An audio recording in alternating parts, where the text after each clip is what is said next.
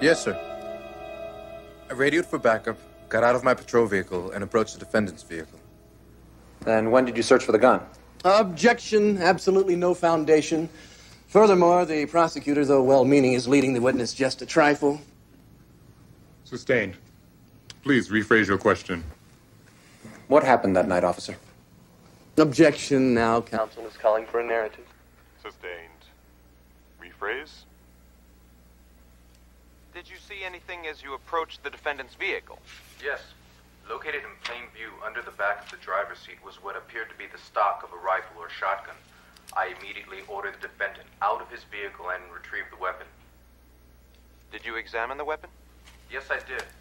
It was a 12-gauge shotgun. The barrel was warm and it smelled. Well, Frank, we've been expecting you. When'd you get in? Just now. How are we doing? We're all doing fine.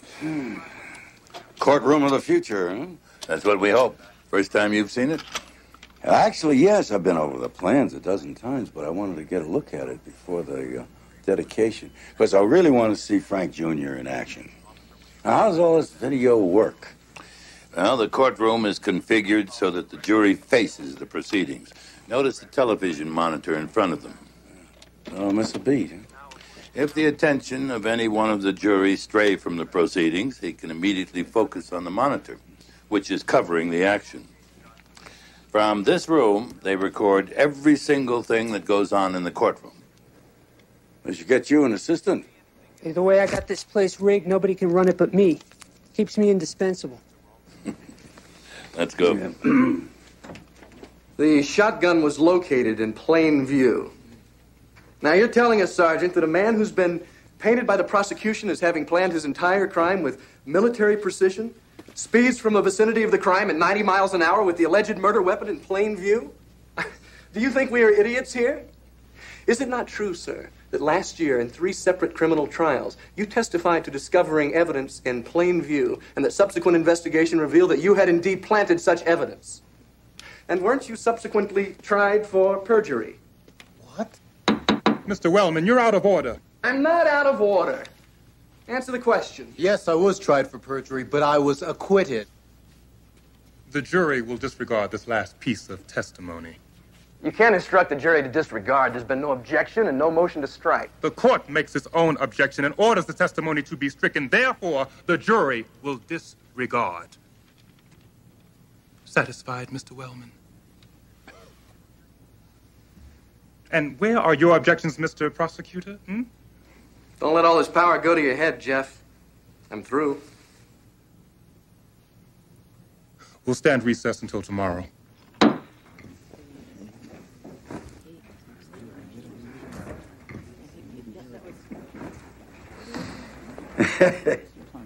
Well, I call that aggressive advocacy. And I'd agree with you. Sorry, Frank, but I have to get back to work. I really appreciate you coming to teach a seminar. I know Frank Jr. feels the same about having you for a teacher. I'll be seeing you. Okay. Yeah? Wanna have dinner? Yeah, all right. No, I'd better stay back here and work on my summation a little bit. It's okay. Well, breakfast at my hotel. Okay? All right. Now, give him hell, huh? Yeah.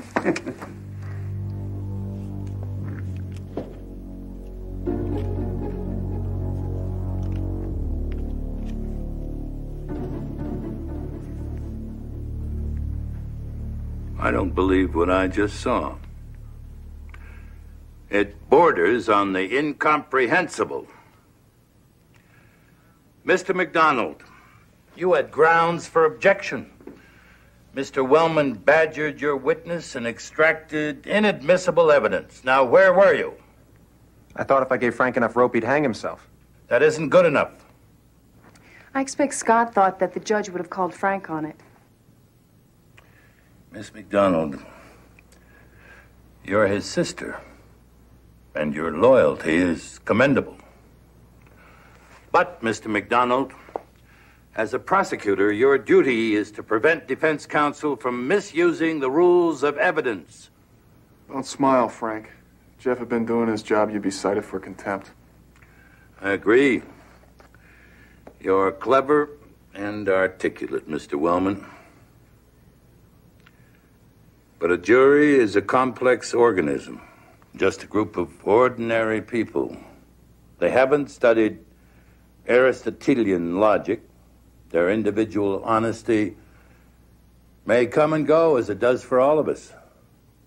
When they become a jury, they take on an intelligence that you must never underestimate and an integrity that you must never, never insult.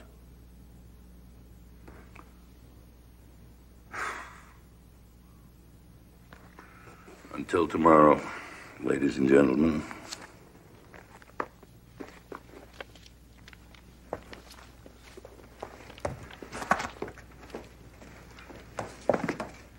I want to thank you for your comments, Mr. Mason. It is an honor being in your class. I'll remember what you said. Thank you. And Frank,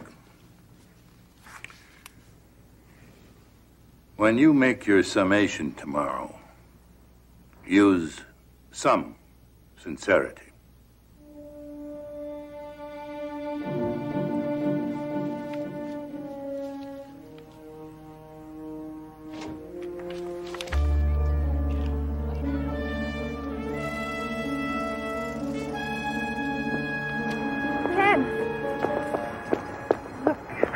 I know I've been remote, but I need to see you. Well, that's quite a change. Don't make it any more difficult, please. Okay. How about now? Sorry, I can't. Scott and I have some things to do. Kimberly, what is the matter? Why can't you just come out and tell me? Ken, why don't you give her a break? Scott, please. Just try to understand. I'd like to. Last week you were in love with me.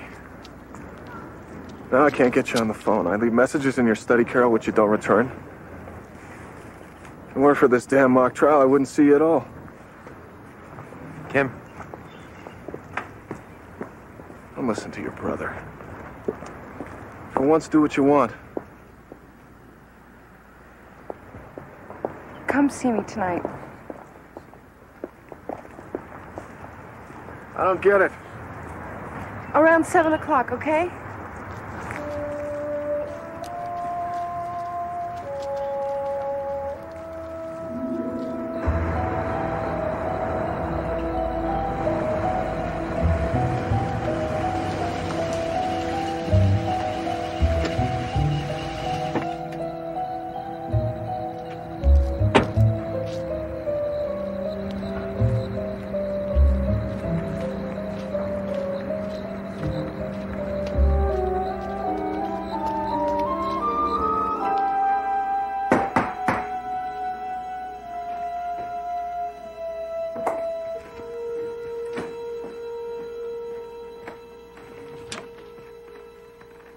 Hey, darling. Hi, Ken. Kimberly around. Can I come in? Sure, come on in. So, what'll it be? Talk about the last con law exam? Or how about those Broncos? Or maybe, Ken, the reason I've been treating you so bad is because I'm schizo.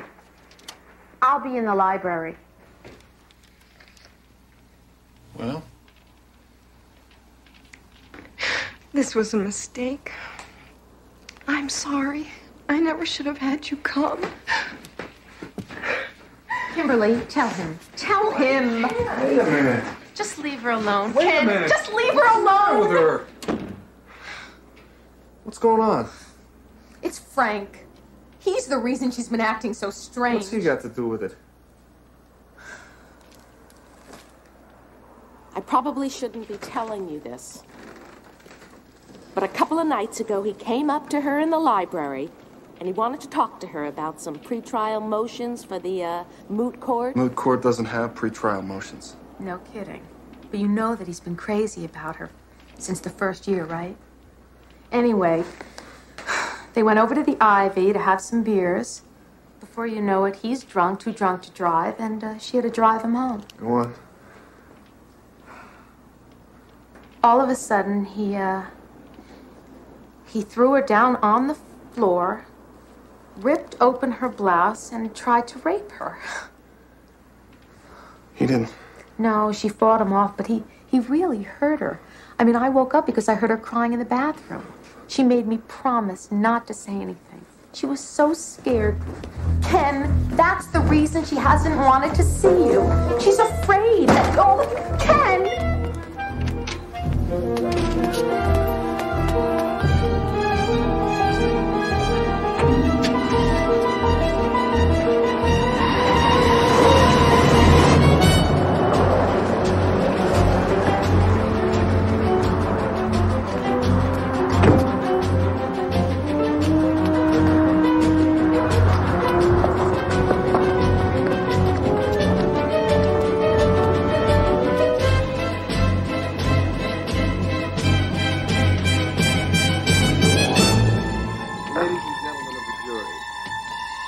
Not enough.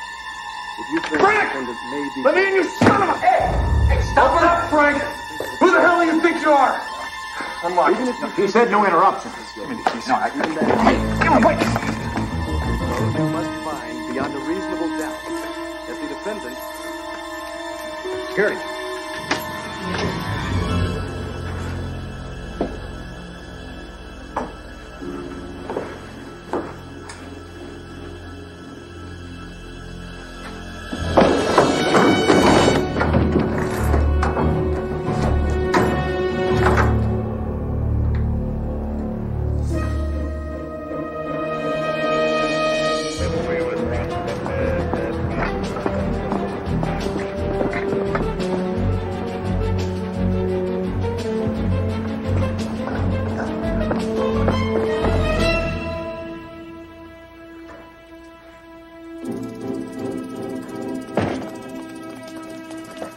Right there!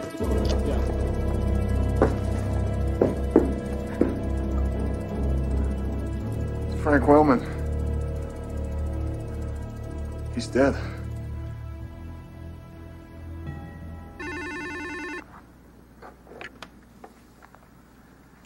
Mason.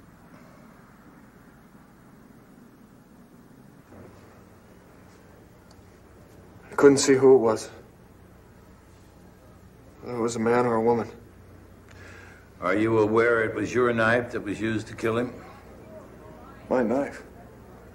It had your initials on it.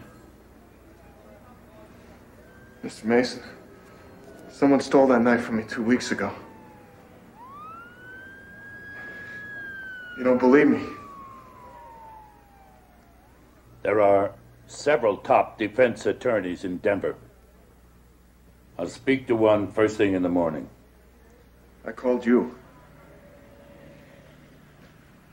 Ken, I'll find you the very best. Look, sir. I want to be a lawyer. I worked hard to get into this school, and I don't want it taken away from me for something I didn't do. You always told us that the accused is entitled to the best possible defense. And you're the best defense attorney I could have. I'm innocent, damn it. And I need someone to believe that. Mostly you.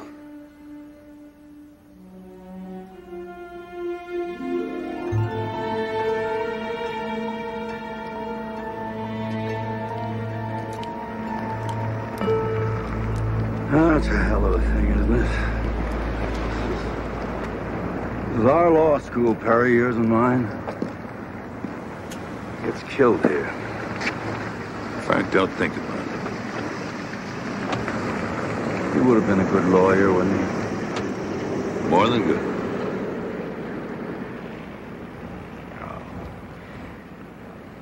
We had our problems. Any kid does today. I was so proud of him. He was doing such a terrific job. Turned his whole life around. The A young man accused of the murder phoned me. I went to see him. Confessed? He wants me to represent him. What'd you say? I told him no. I'm not sure it was the right thing to do. No. It's other good lawyers. He asked for me. Frank, if I walk away from this young man... Because of our friendship,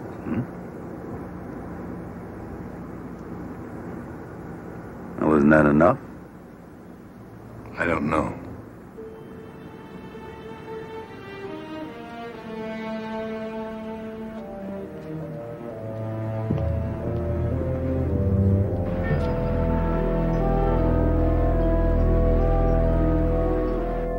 And next in order, People versus Ken Molansky. Are the people ready? Marilyn Anson of the District Attorney's Office. The people are ready, Your Honor. And do you have counsel, Mr. Molansky? No, Your Honor. This proceeding will be put over. If it's a matter of expense, the state will provide a lawyer. Do you wish this court to appoint one for you? That won't be necessary, Your Honor. I recognize you, Mr. Mason. And what are you doing here? I'm representing the defendant.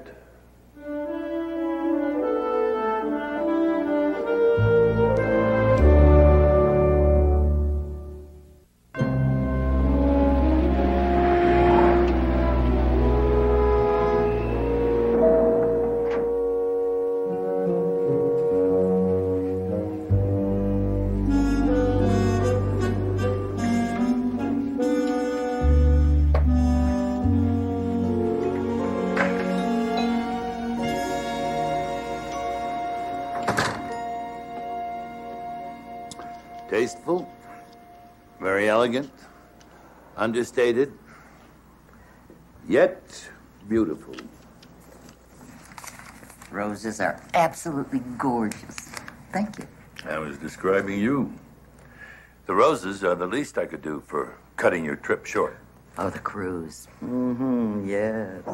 Starry nights, tropical skies, gourmet food, and the best big band since the immortal Glenn Miller. After 4 days, I was so bored I could have jumped ship, even without your call. I am more than appreciative. How are you? And how's poor Mr. Wellman? Well, Frank's taking it very hard. His boy was his whole life. Tell him, I want you to look into Frank Jr.'s past. See who else might have had a motive. Any idea where to start?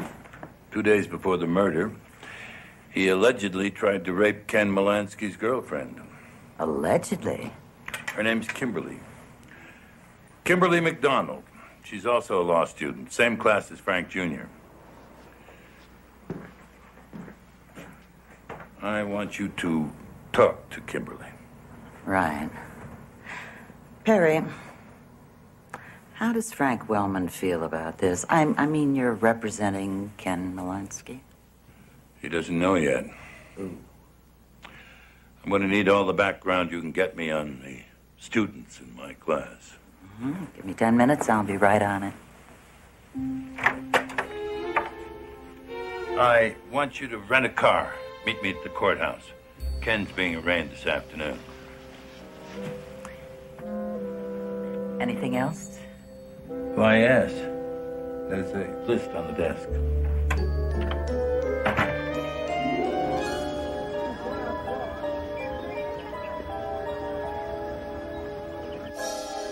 We have two choices. One is to ignore the tragedy that occurred here. The way we've been sitting here pretending that tape isn't there? Or we can look closely at all of it. You mean make Ken's defense part of the class? Not exactly. But there's a great deal we can learn from what's happened. But suppose Ken's lying. Suppose he's actually guilty. Every defendant comes into court presumed innocent. Now, what's my first line of attack? Ken said someone was already here when he came in. Besides Frank, I mean. Well, if Ken didn't do it, then that man was the murderer. Or a woman. A good start. However, the security guard claims he was on duty all night. He let no one else in here except Frank. Where does that leave us? In deep trouble. The classic murder in a locked room. Then, what becomes the critical question? Where the person hid? Mr. McDonald? No. Who knew Frank would be here that night? Very good. Who would have known?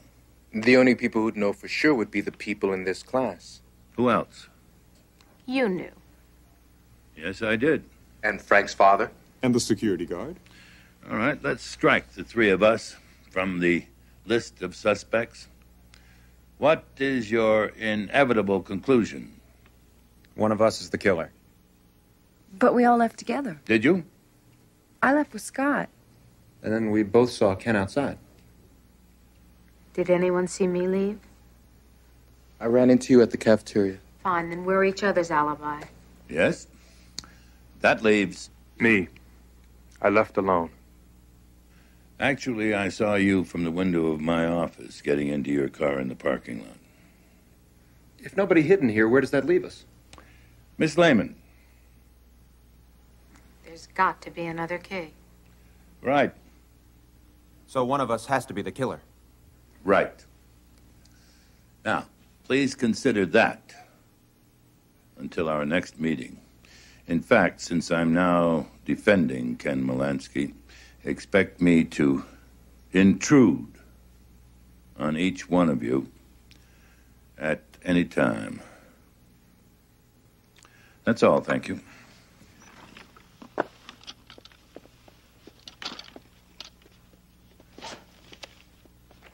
Congratulations.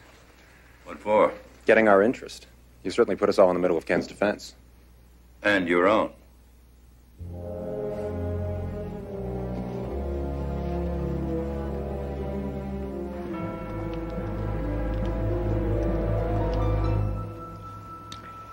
The court has reviewed counsel's motion for bail, as well as the people's response. We find the defendant has no ties to this jurisdiction beyond his enrollment in school here. No residence, no job, no family. Therefore, flight is a real possibility. The crime that he's been charged with is a capital offense. Accordingly, the court sets bail at $250,000. Thank you, Your Honor. Why didn't you just say 10 million? Or 20? There's no way. Okay. Marshal, I'd like a minute with my client. Take as much time as you want. His bail's made. Are you sure? Bail bondsman came in here before the hearing, guaranteed any amount up to $1 million. Damnedest thing.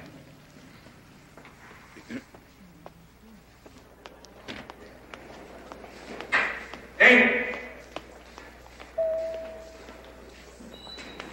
What do you think you're doing here? Paying your bail? Why? Kenny, there's been something I've been desperate to say to you, and...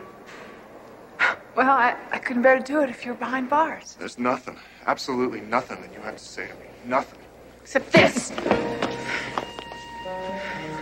Young lady. Who? I'm his fiancée, of course. Of course.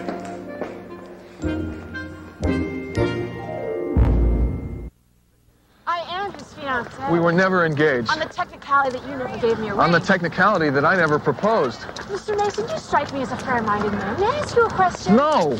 If a man says to you, I love you, I can't live without you, I want to be together forever... I never said that. Exactly.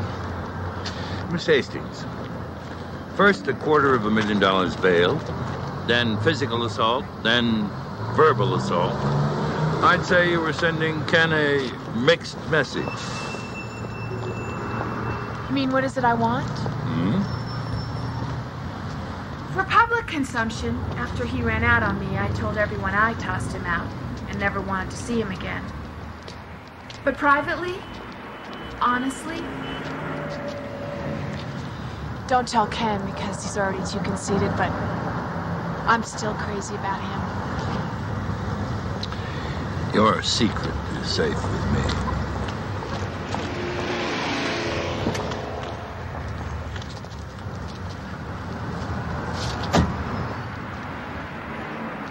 Mr. Mason. Ken may be what my grandmother used to call a cad. Lord knows he's not terribly bright. But he's not a killer. And on the romantic front, I intend to pursue you until you catch me.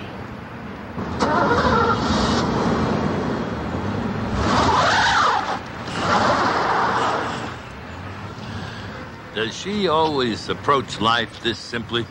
Today she was a little reserved. Meeting you, I guess. Tell me, you really ran out on her? You may have guessed her family's rich. Not rich like Wellman. We're talking generations. Money with a pedigree. That bothered you? No, I've got nothing against being rich. I'd like to be rich. And I was in love with her, was. Then she started making all these plans about what I do, what we'd do. So when the scholarship to law school came along, I told her it couldn't work out. Obviously, there's no feeling left. None. None at all. I'm in love with Kimberly. Your first year here, most of your professors called you brilliant. Then all your drive seemed to disappear. You refused law review. Something must have happened. I'd like to know what that was. Lots of people are first-year wonders, then they burn out. And some make remarkable progress, like Frank Wellman. I know.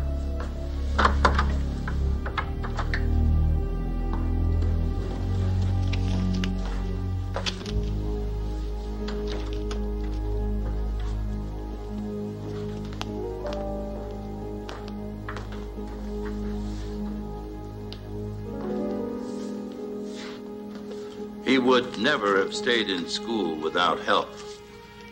Someone coached him, probably even wrote his papers for him, sacrificed her own career for him. How did you know?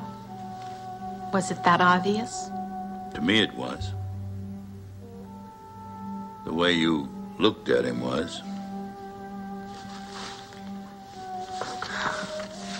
The first time I saw Frank, I was sitting on the law school steps, eating my lunch out of a paper sack. It was the second week of class, and he was just arriving to register because he had been in Europe on vacation.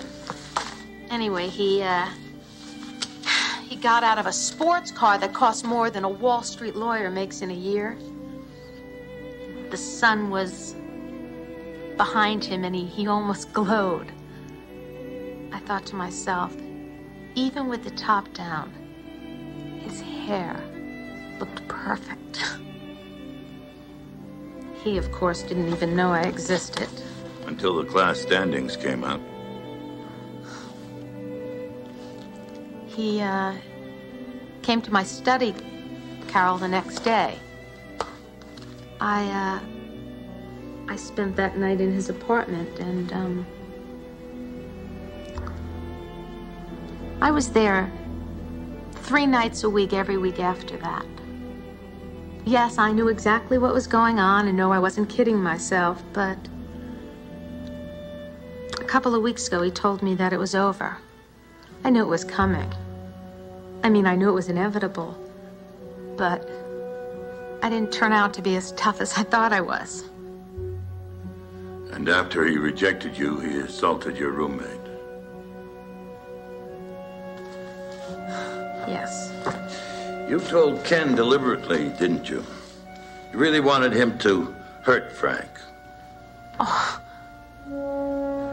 it's not the way you make it sound. I mean, I loved him. I'm still in love with him right now.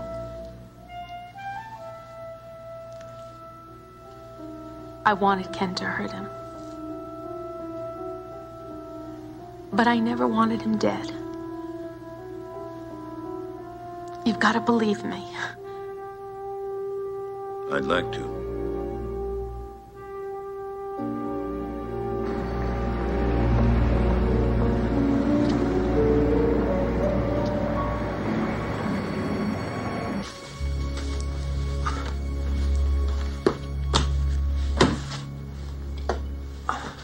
Ken needs me. Tell him I'm at the library, okay?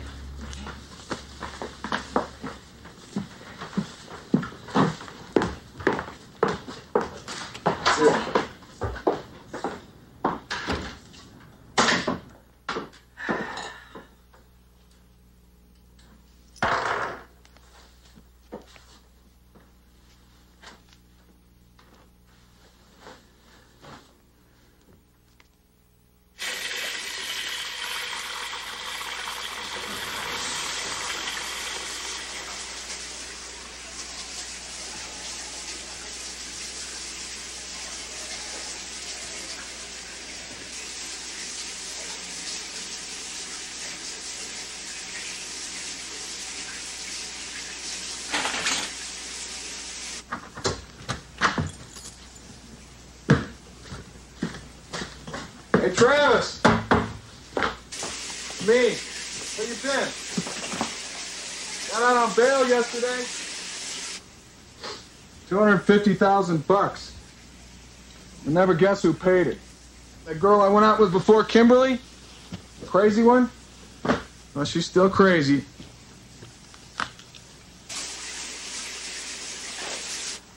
Hurry up, will you?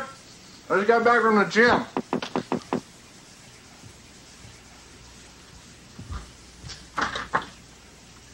Hi. Hi. Surprised you're still talking to me under the circumstances. I'm so incredibly sorry about all this. I know what you're going through. I just want you to know that I believe in you.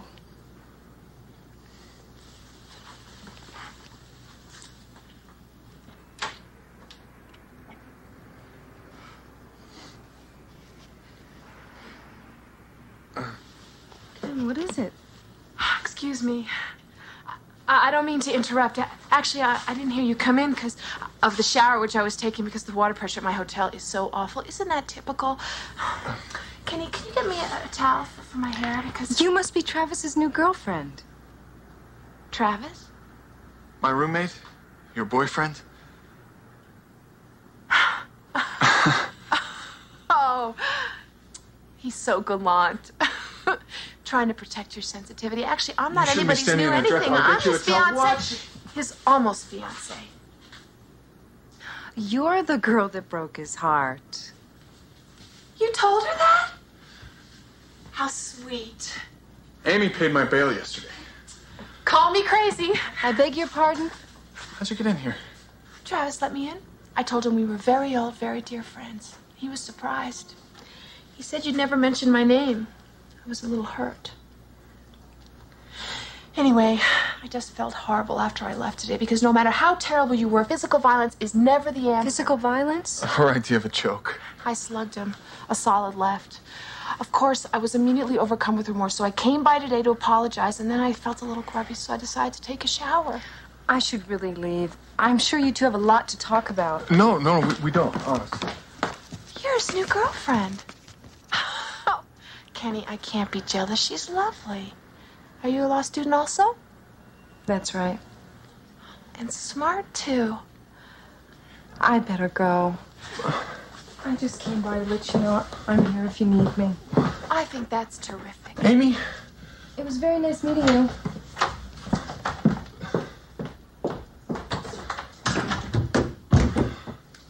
What the? Ken, did you really tell her I broke your heart? I told her you were spoiled, selfish, self-centered, irresponsible. No! I now remember how relieved I was I didn't actually marry you. From now on, my interest in you is strictly financial. Wait a minute. Wait a minute.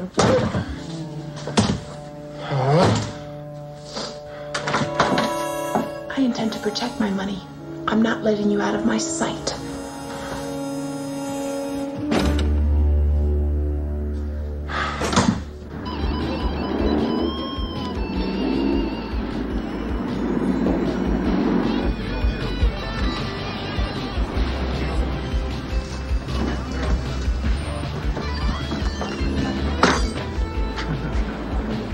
The aftermath of murder can be a tedious business, Mr. McDonald. You're not an easy man to find. You make it sound like I'm trying to avoid you. That would make sense if you were the killer. Except I've got no motive. The man tried to rape your sister. I know. But you didn't tell me. How old were the two of you when your parents died? We were only 3. Just out of curiosity, who's older? I am. 12 minutes. Guess that makes me the big brother. You're really inseparable, aren't you? Same undergraduate college. Kimberly even came to the same law school. Yes, that's right. So you want me to believe that she didn't tell you that Wellman assaulted her? If you don't believe me, why don't you ask her? Hello, Mr. Mason. Are you all right? Yes, it's just... I hope I'm not interrupting, but are you about finished? Just winding up. Why don't you walk me out? He probably wants to ask you some questions alone. You're quite correct. Okay.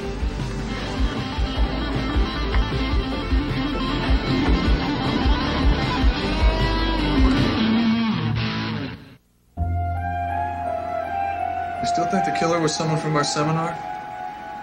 They are the only ones who knew Frank was staying in the courtroom. Mr. Mason, rather than just sitting around, would it be okay if I went back to the courtroom? Checked it out? All right, Ken, I'll arrange it, but I want you to be careful. Right. There's one other thing. It's Kimberly. Actually, it's Kimberly and Amy. You noticed. It's hard to miss. Kimberly's a terrific girl. Lord knows she's pretty. And then there's Amy. She's crazy. I mean, she can be wonderful, too. She posted my bail, and I'm grateful. But she's out of control. I never know what she's going to do next. Some people call that exciting. I know. If you're asking for my advice, I think right now you have to concentrate on the trial. You mean give them both up? I mean make a choice. And stick to it. Right. Thanks.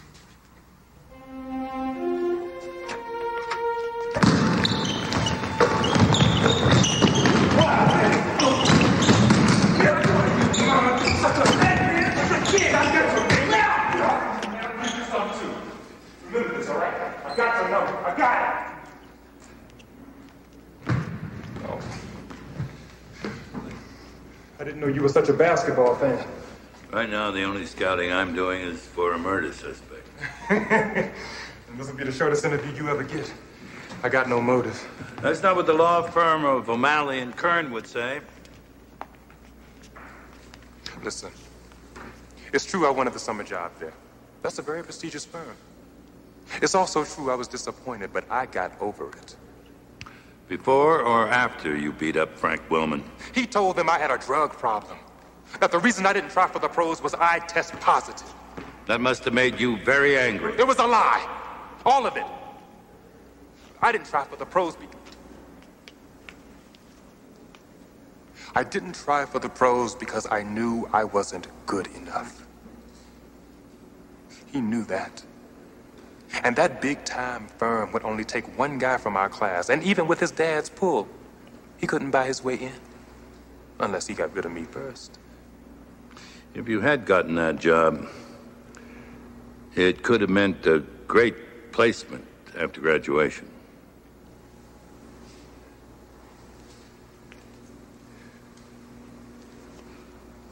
Frank was a bastard. Look, I'll be real honest with you. I'm not sorry Frank's dead. There's something else I'll be straight about. I didn't kill him. Here's something I'll be straight about. You're still angry enough to have killed him.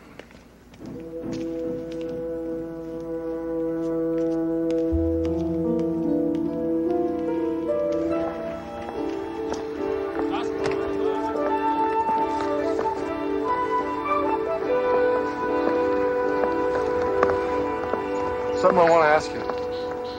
Something I want you to do. You picked a hell of a time to propose. I really appreciate you putting up my bail. It was a terrific thing to do. Why do I think the next word is but? But I want you to leave. It's just too distracting having you around. Distract you for whom? You or Kimberly? This has nothing to do with anybody else. I'm on trial for murder. I'm in trouble. Oh. I just can't think about anything else. Come on. You don't believe me.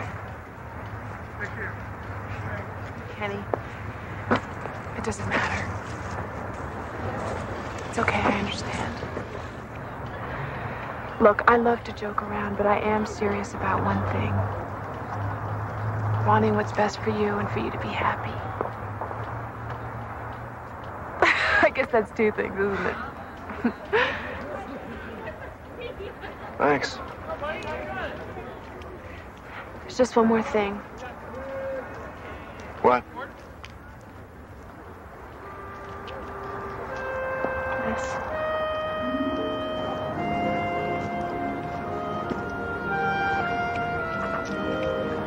Good luck.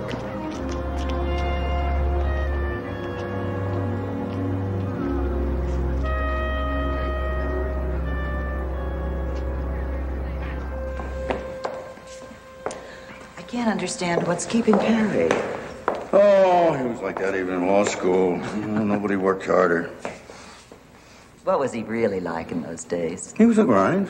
Nose in the book all the time. No time for anything else. Of course, it was people like him that made people like me quit the law and go into business. So. Have you ever had any regrets on that decision? I've been pretty lucky. About most things, I guess. Oh, Frank, it was a terrible tragedy. We're both so very sorry. Well, hello. I'm going to talk to you, Perry. I'll get the pretrial motions in your office. 37 years. We've been friends 37 years, and you're going to represent this boy that murdered my son? I think he's innocent. I read the police reports. He's guilty as hell. How can you do this to me? Ken Melansky wanted me to defend him. Our relationship should have nothing to do with that. Oh. Well, why are you doing this in-depth investigation of Frank Jr.? What are you going to do, put him on trial? Well, that's a standard defense tactic, isn't it, when you don't have a case? Huh? Try the victim? Well, I'm not going to stand by while you drag my boy through the mud. I believe Ken Melansky is innocent. I'm entitled to every fact I can find. I'm entitled to search everywhere, even into your son's life. Well, I'm entitled, as an old friend, to ask you to stop. The boy's dead.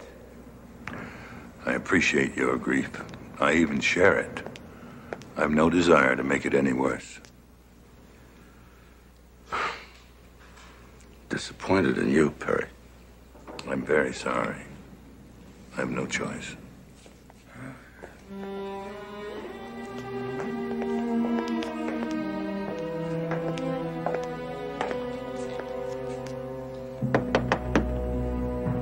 Who's there?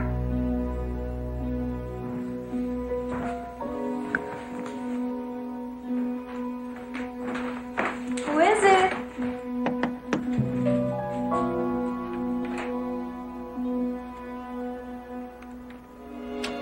Hello?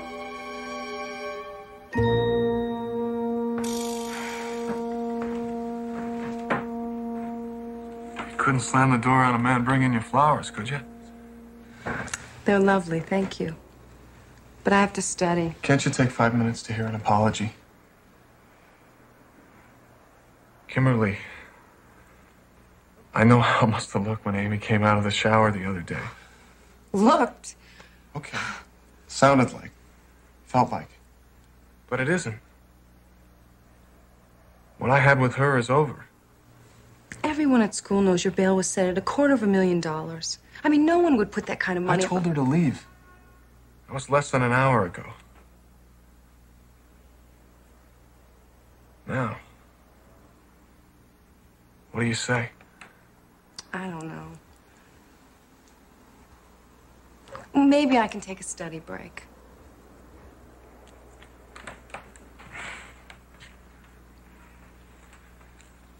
How about in an hour? What is your problem? I gotta check something out on the case. I'll be back.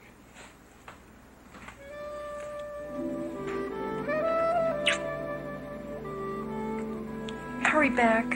I'll be back. I'll be waiting.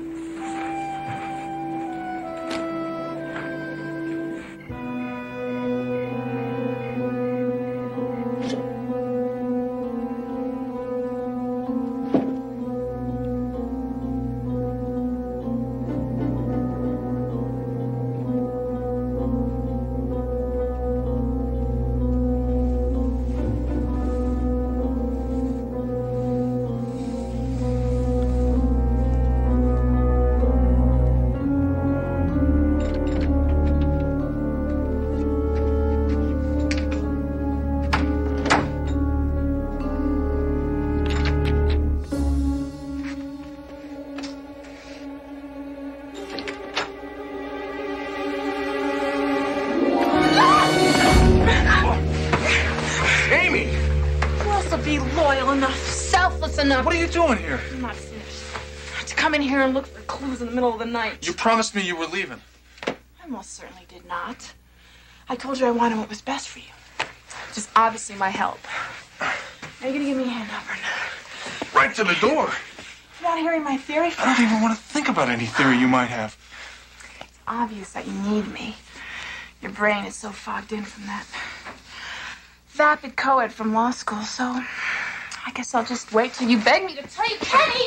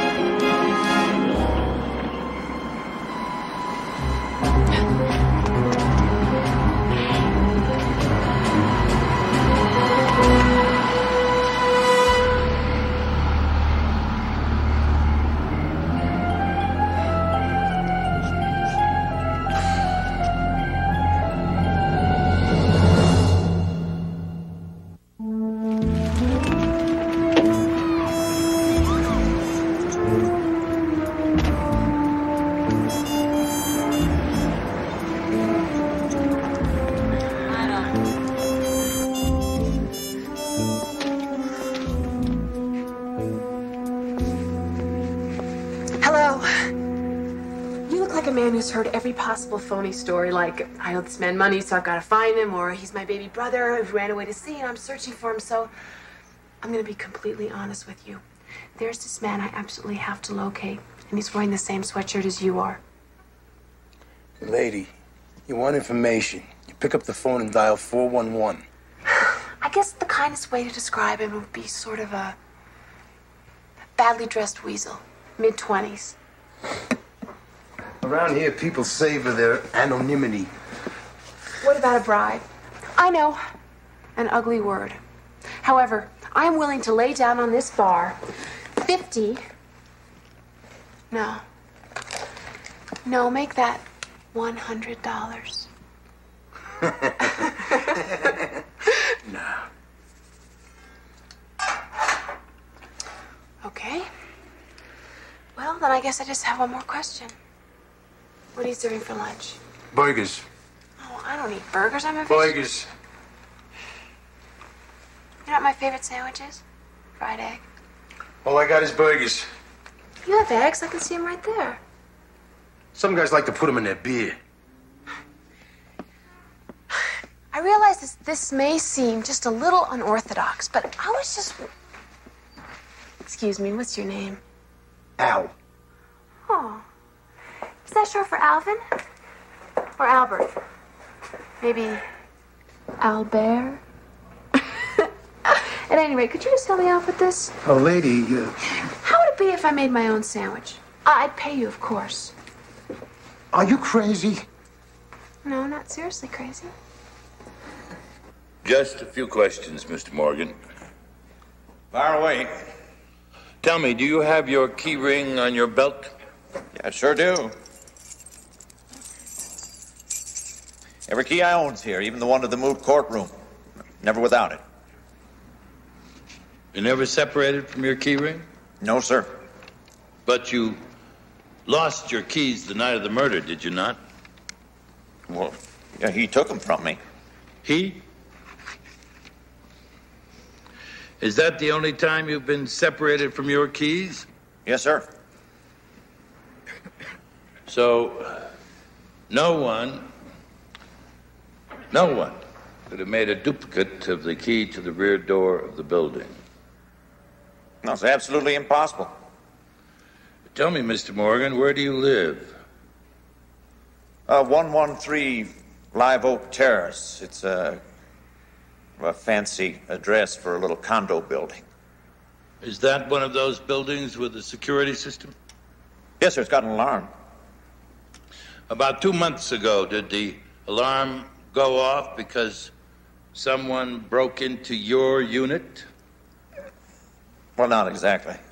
But the police were called and a report was made, was it not? Yeah. City charged me $45 for a false alarm because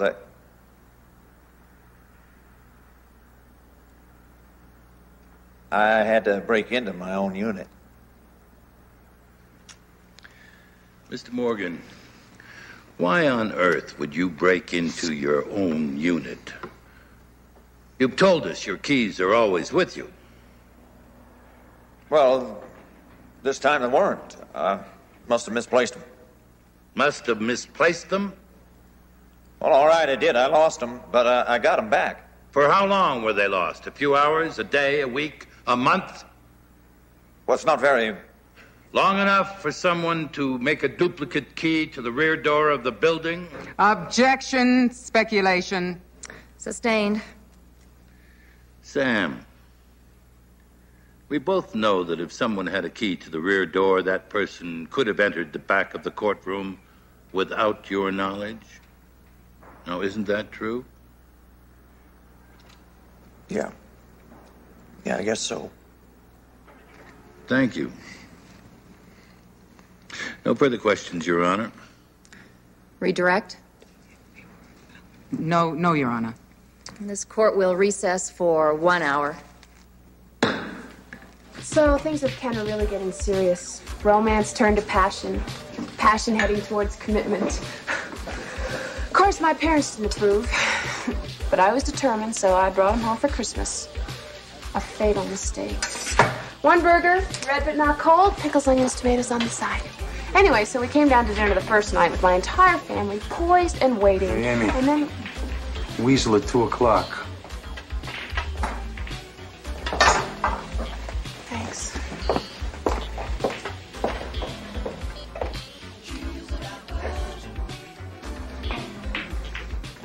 Excuse me. I think this is my game. Yeah, says who? Says Ben Franklin. Don't be so shy. We met last night. I don't know who you are. Well, that's because you ran away. Now, who starts? I'll break.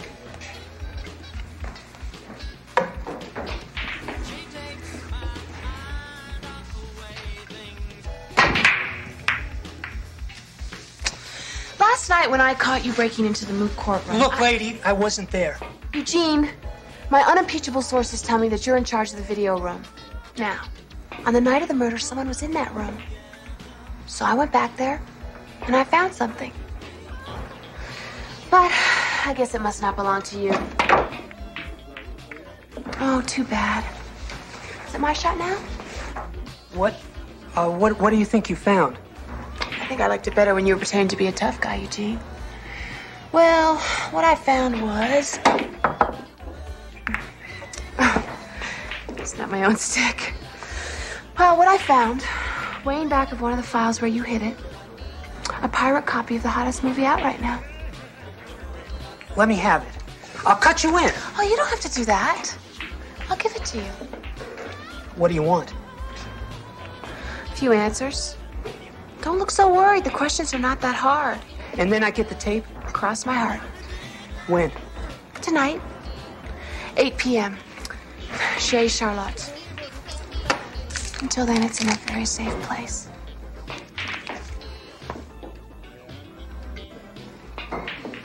Your Honor, I realize this shouldn't happen. I'm sorry. It's inexcusable calling a surprise witness.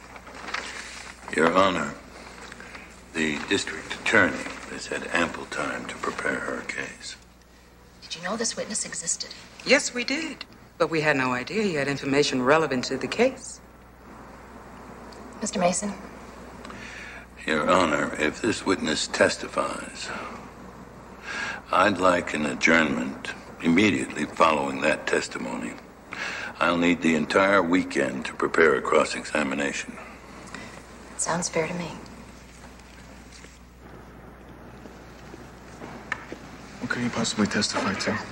We'll soon find out. I thought he was your friend. Maybe. That's a big maybe.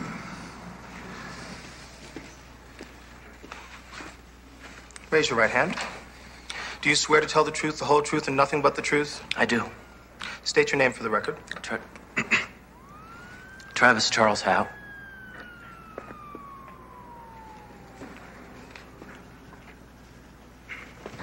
Mr. Howe, where do you reside? I share an apartment off campus with the defendant, Ken Molansky. And how long have you known the defendant? Oh, we met the first year of law school. We've been roommates the last 2. I show you People's Exhibit 7, a knife previously identified as the murder weapon, and ask you if you saw it somewhere on the night of the murder. Yes, in our apartment. And how did you happen to see it? I was in the apartment studying, and all of a sudden, Ken blew in like a hurricane. I've never seen anyone so mad. He was opening drawers and going through his closet, and the whole time he was yelling about what Frank had done to Kimberly. And did he find what he was looking for? Yes, in his backpack. It was the knife. What happened then? Well, he said he wanted to find Frank. What did you do? Well, the whole time he was looking, I was trying to calm him down. When he said that about finding Frank, I tried to stop him. Then what happened? He pushed me down and told me to stay out of it. He said... He said he was going to get Frank. And then he left. Mr. Howe, why didn't you come forward sooner with this information? I'd gone to see Ken when he was in jail. He was really nervous. He told me to lie about the knife. He's my roommate. He's my friend. I thought I was doing the right thing. Thank you. No further questions at this time, Your Honor. Pursuant to stipulation, this court is now in recess until Monday morning at 10 a.m. Mr. Howe, you're instructed to return to the stand at that time. You may step down. Court is adjourned. Never went back to the apartment. Mr. Mason, please control Why are you your lying, client, Travis? or he'll be held in contempt. Damn it, what are you trying to do to me? Kid!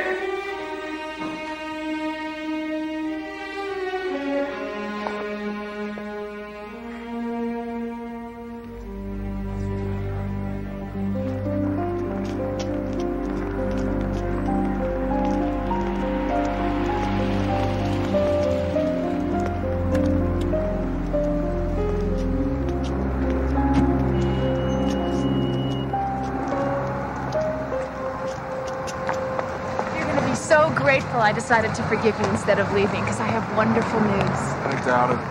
I made a major breakthrough in the case. Amy, I've had kind of a rough day, okay? I want to hear about it. You can tell me while we're driving. All right. Have it your way. But I should tell you that we have an appointment to meet the real killer. I invited him to join us for dinner.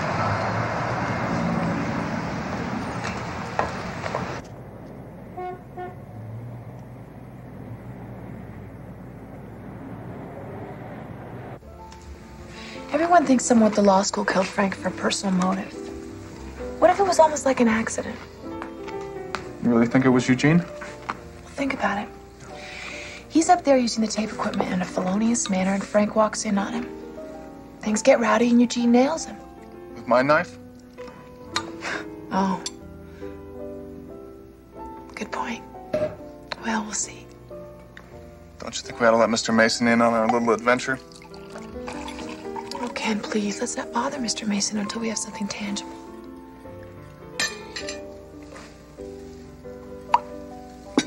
It's pretty good. The seafood's a specialty here. Is it nice? Okay. Thought you said this was a popular place. Best in town. And where is everybody? Oh, I bought out the first sitting. First what? Don't worry. This is a secret meeting with a murder suspect. We couldn't have a lot of people around.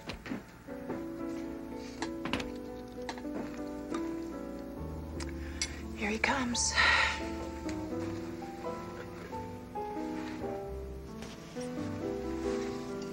bring the tape? What is this, Gene? No hello, how's it going? No drink first just to be social? I believe you've met Ken. And yes, I have brought the tape. Provided you've brought some answers. We know you were in the video room the night of the murder. You're the one who ran out, weren't you? I wasn't. Can you prove that? I was with the guys that want that tape. Where is it? Not so fast, Eugene. We're not finished yet. Did you see anybody else that night? I told you I wasn't there. Now, could I have the tape?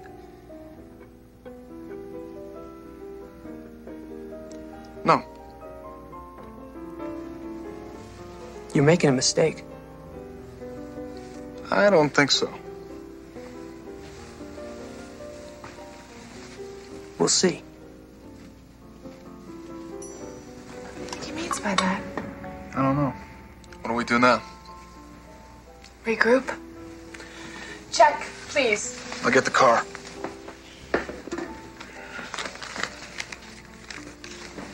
Thank you.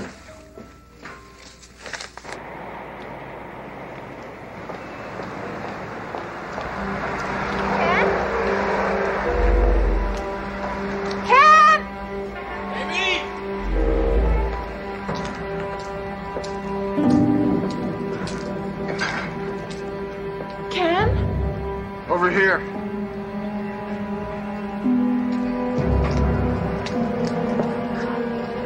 I'll take that tape now. It's a gun. Give me the tape. You can't intimidate us. Yes, you can. Give me the tape.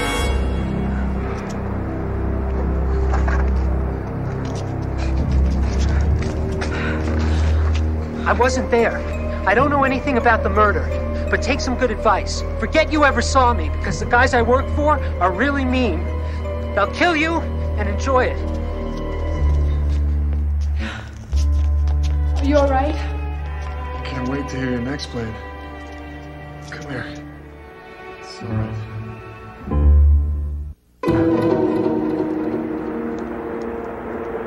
Mr. Howe, that map of the city sets forth, among other things, the area around the law school. That familiar to you? Yes, sir, it is.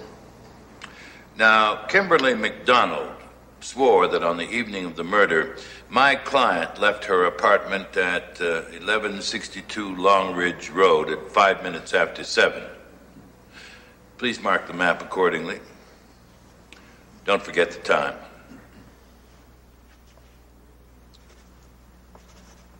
Now, where's the law school? Right here.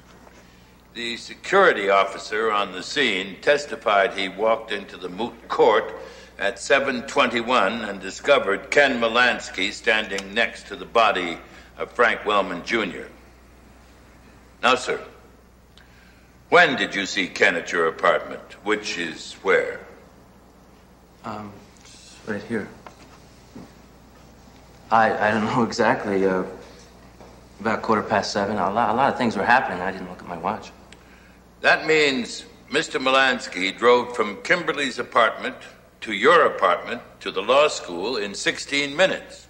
Now, you've lived in this town for 3 years. Is it really possible to do that? Well, it'd be tight, but yeah, you could do it. Now, what if Ken Melansky was driving in a reckless manner and got pulled over by the police at Moore Park and 4th? I'll wait for you, Mr. Howe. Please mark your map. Now, what if he got a ticket at Moore Park and 4th? Would he still have had time for that trip? I wouldn't know. Well, assume the ticket was written at 7:12 and the officer took 5 minutes to write it. How would that be possible when you say at that very moment Ken Melansky was tearing up your apartment looking for his knife? There's no answer to your question because it's hypothetical. Hypothetical. Hypothetical. No, Mr. Howe. Here is the ticket Mr. Melansky received at exactly 7:12. Now, perhaps you'd like to review your recollection of that evening. The location where he got the ticket is in a direct line between Kimberly's apartment and the law school. Now, what would Ken be doing there? I don't know. He was going directly from Kimberly's to the law school. He never went home, he never searched for the knife, and you never saw him. Isn't that true, Mr. Howe?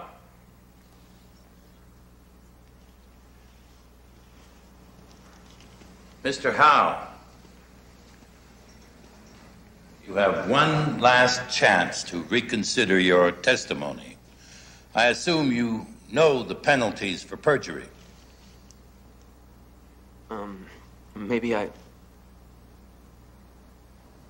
Maybe I'm mistaken about what happened that evening. More than mistaken, Mr. Howe.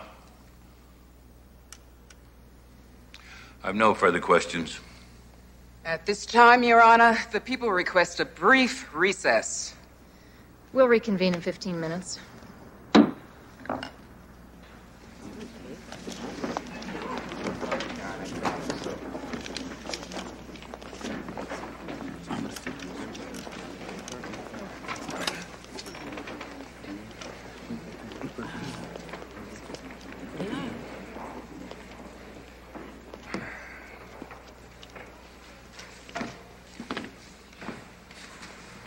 Brilliant piece of work, Harry. Someone's trying to hang my client. Travis? He was working for somebody else. Unfortunately, neither of you could have known about the speeding ticket. What are you talking about? Would you like me to show you a letter from his bank? After you met with him 4 days ago, a large sum of money went into his account. Now, I want to know what the hell you thought you were doing. Harry? Ken Melansky is innocent. He's guilty. He killed my son. Frank?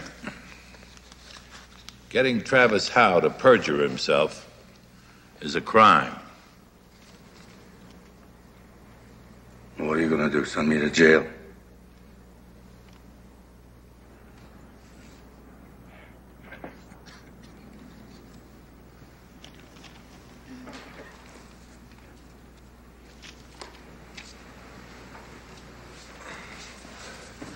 I call Frank Wellman to the stand. You know, sir, that you have my deepest sympathy, but I must ask you some difficult questions. Your son did well at law school. Was that something of a surprise? No. He was a hard worker. But he did have a rather poor undergraduate record, did he not? Well, he wasn't the kind of boy who spends his Saturday nights in the library. He enjoyed people. He liked to party, drank quite a bit, was arrested many times for drunk driving, was he not? He was never convicted for driving under the influence. Never. Why not, Mr. Wellman? Mr. Wellman, why not? I spoke to friends who could understand what a thing like that would mean on his record. I took responsibility. You used your influence to get him off. You might say that. And when he broke a young man's neck in a bar fight, Mr. Wellman? I was settled out of court. Isn't it true that your son was spoiled and violent? That he never had to face up to life because you provided more? My son loved me, and he would have done anything for me. I would have done anything for him as well. Your Honor, the state fails to see the relevancy of this whole line of questioning. The people will stipulate that the decedent came from a rich family, if that's what Mr. Mason is after. It is not, Your Honor. I'm exploring the character of the decedent to show that someone other than my client may have had motive. The court will allow this on the representation that counsel will connect it up.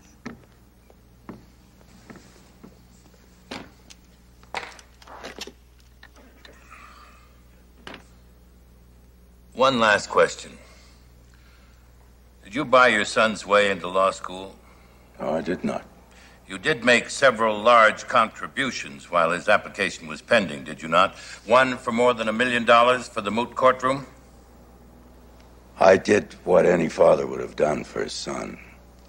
The difference being that I had the money to do it with. No further questions, Your Honor.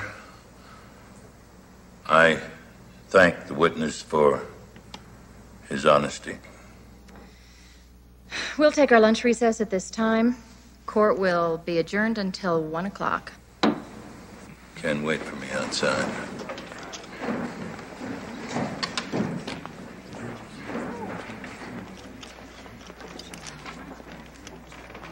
Take that letter now. I paid for it.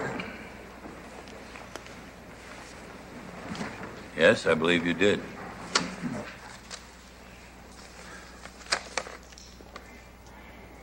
This isn't from a bank. This is a damn fundraiser for the law school. That's right, Frank. It's a hell of a way to treat a friend. Friend?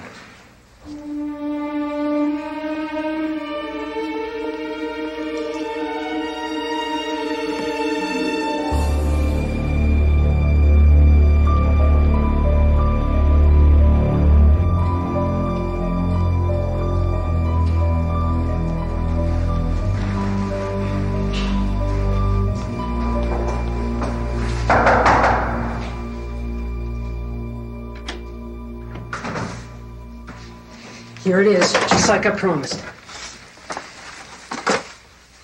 Good. And it's not that I don't trust you, but... No, it wasn't easy to get it, but when I make a promise to you, Vic, you can count on me to follow through with it. Are you crazy? What the hell are you trying to do? There's some mistake. She promised me that it... Mistake? Oh, there's definitely been a mistake. My mistake. I could have got some pros to pirate for me, but no, I trust you. I even send you to video school. And why? Because you're from the neighborhood, and I like you. But that's just the kind of guy that I am. Vic, let me In a explain. moment, Eugene. There's something you have to understand. You swore to me that you could break the transfer codes and give me the 3/4-inch master. Will you turn the damn thing off? It's giving me a headache. The 3/4-inch master's for the guy in Rio who's gonna pay me $100,000 for every master tape from that movie. And now, you're forcing me to... I know where it is. Give me one more chance. All right. You got 12 hours. And after that, we'll make a different kind of movie. A snuff film.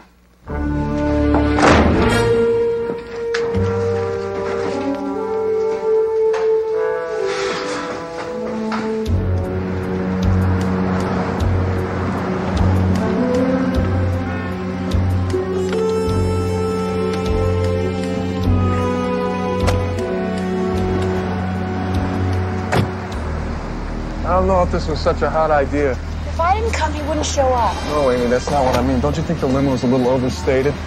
You try and hail a cab in this area.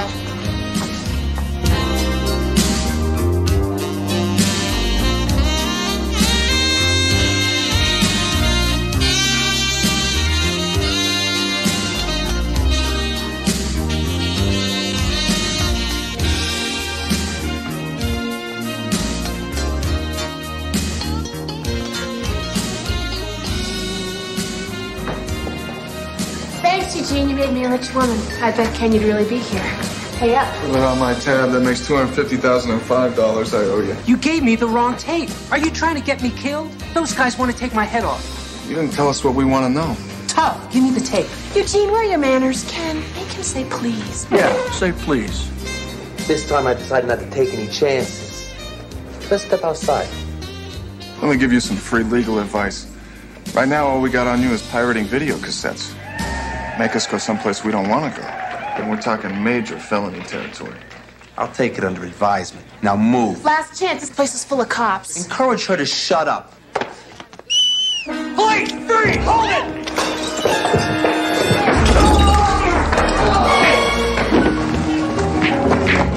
Hold it, man, come on! Shut up!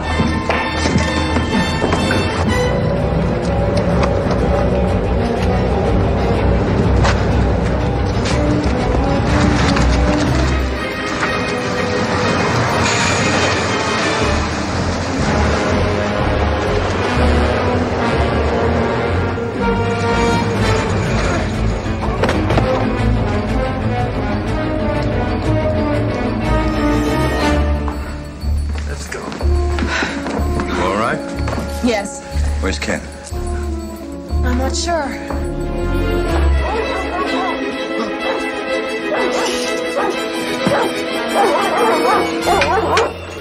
Damn you! If you weren't in the courtroom the night of the murder, who was? How do I know? Thank you, Dean! Now, someone from the class must have been there. I don't know!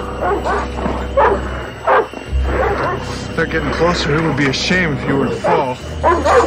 Wait, this kid paid me to show him how to use the equipment. Maybe it was him. What's his name?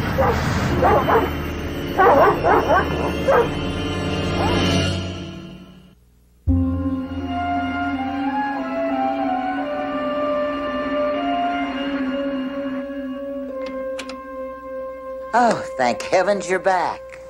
Everything turned out fine. Good. Well, I can't say I approve of you two playing detective, but there's nothing like results. Well, the night is still young. Is there anything else we can do? She has the limo booked for the entire evening. You should be in bed, asleep. I want him looking fresh and relaxed and innocent in the morning. I'll give it a shot. On our way. Bye-bye.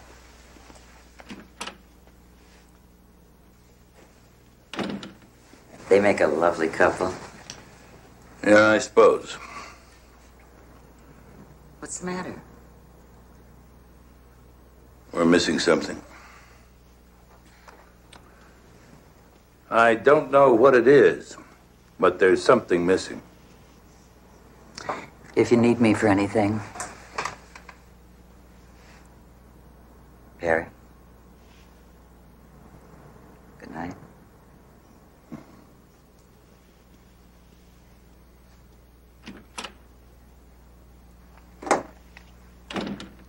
It's just a trifle. Sustained. Please rephrase your question. What happened that night, officer? Objection now. Counsel is calling for a narrative. Sustained.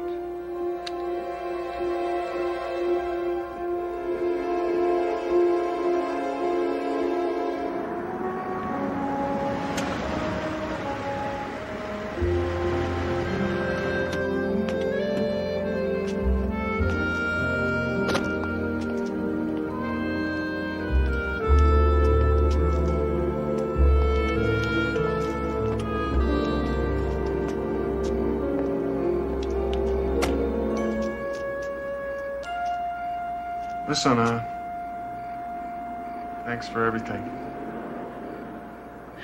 What did I do? Just risk my life to save you. It was nothing, really. I'm really very grateful.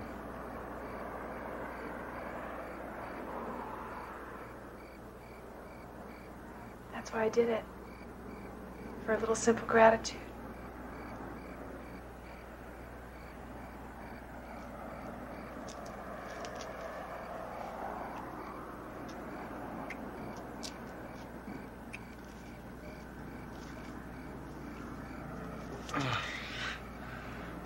Better go. If you want to keep looking innocent, I guess you'd better.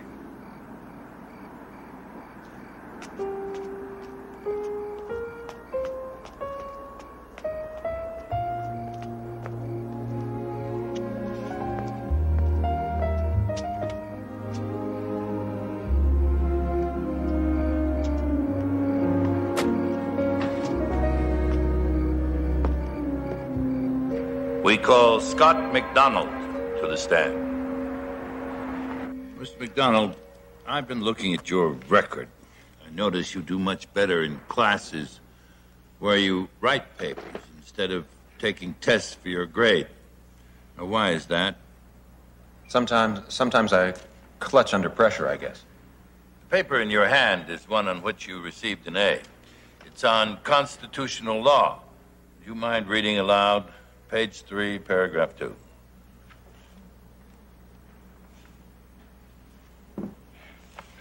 Yet it is the creation of a constitutional government structured by a deep separation of powers that significantly marks the profound conviction born of experience that human beings occupying positions of leadership must be restrained by forces more potent than their own arbitrary discretion. I'm sorry you stopped, Mr. McDonald. Mr. Justice Lattimore has always been a favorite of mine. Yours too, I take it. Now, you plagiarized that paper from him, did you not? Yes. What did your sister say when she found out? She must have been very angry. Yes, she was. Frank Wellman, Jr. knew about your cheating. Isn't that so? No, he didn't. Did he not? The videotape of the moot court trial shows that this book of Lattimore on Frank's table wasn't needed for the trial. He had it there so you'd see it. So that you'd be constantly reminded that he could expose you. Once exposed, you'd have been thrown out of school, never to practice law, never to be law partners with your sister. That's not true. He told you to throw the trial, did he not? Kimberly and I were beating him. We were going to win. No, you were not. I was there, remember? I didn't understand why you were doing so badly. Now we know, don't we? Mr. McDonald, I was the last person to leave the courtroom on the night of the murder. And this book was there, on the table. But in the police photos of the crime scene, this book is gone. Only the killer could have taken it. Your Honor, can't you see he's badgering the witness? Young lady, please be quiet. Mr. Mason. You, framed Ken Melansky, did you not? No.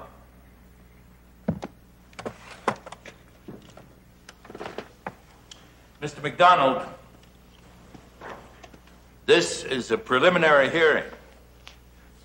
Let's suppose it were a full jury trial.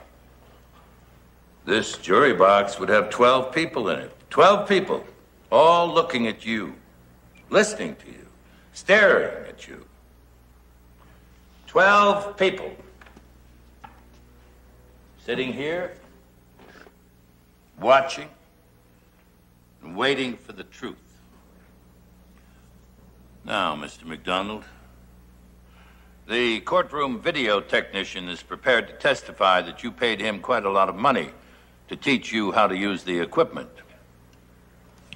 Now, this videotape shows Frank Wellman, Jr. rehearsing his summation in the moot court.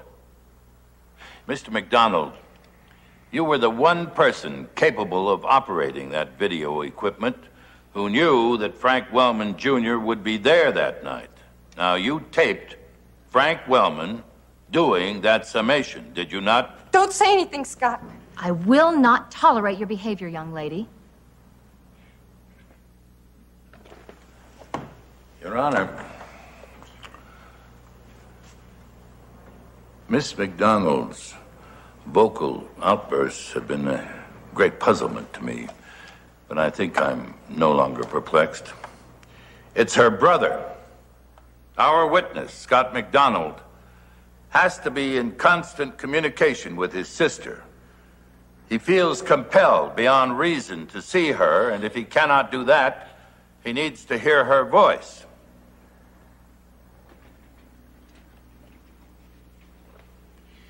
Here is a copy of the tape. I give it to you. Mr. McDonald, it took two people to commit this crime. Your sister manipulated her roommate, Donna Lehman, making sure Ken would come to the courtroom. You made sure it would appear that Frank Wellman was still alive by playing that tape. Everyone has thought you dominated your sister. But that's not true, is it, Scott? She's the reason you're here today. She wanted revenge for the assault by Frank Wellman, and you were willing because of the blackmail. Isn't that true, Scott? Isn't it?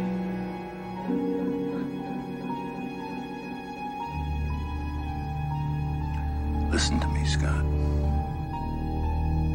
Are you going to pay for a crime you did not commit alone?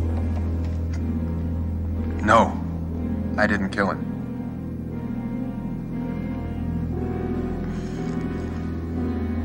She did.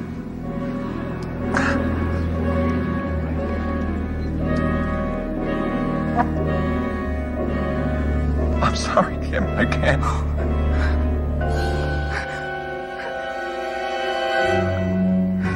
I just can't.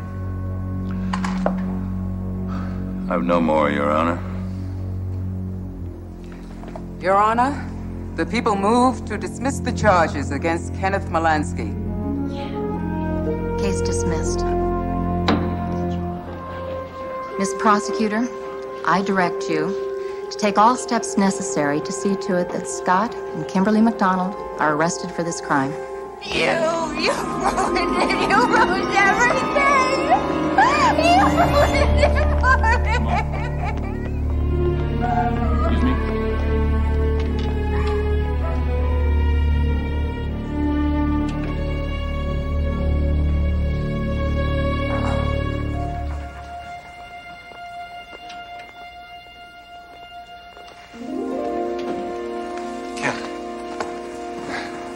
Hey, buddy. Congratulations. Nice job. Good job, man. Congratulations. Right. Well, Take care. yeah. Ken, I'm really sorry. Get it, Bella. Sorry. I'll see you in class.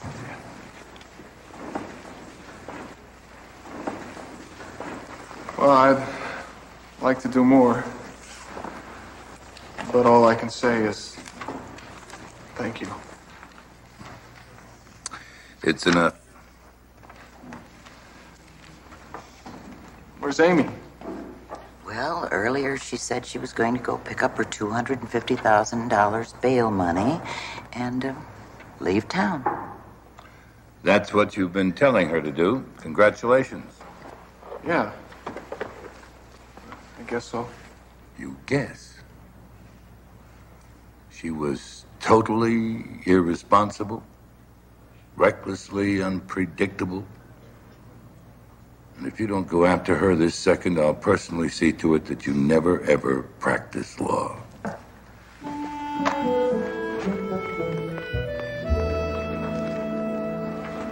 Not one word.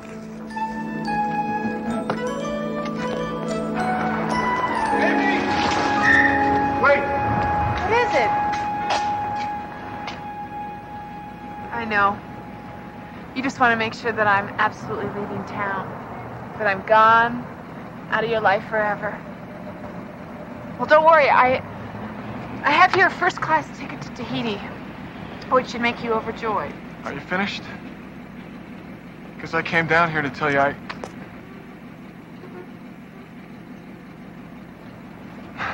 Thank you. You're welcome. Wait. And also that... What? What?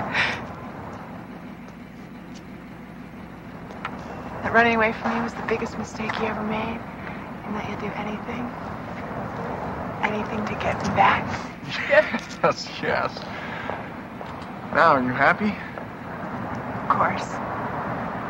It's just that a woman likes to hear these things from the man she adores. Then why are you driving away from me?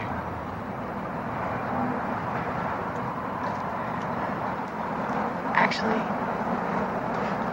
this is my third time around the block.